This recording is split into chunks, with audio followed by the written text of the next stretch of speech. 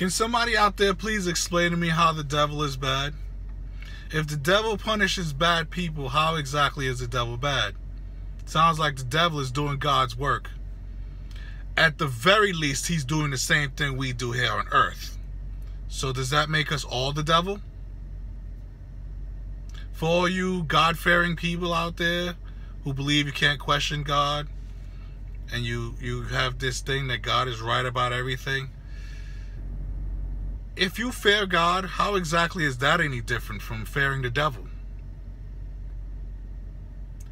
I really just don't understand religion at all.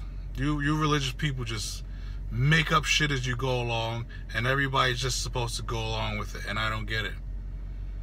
Please explain to me why the devil would want to spend the rest of eternity working.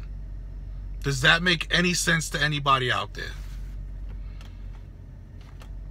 Please tell me, did I get this wrong too?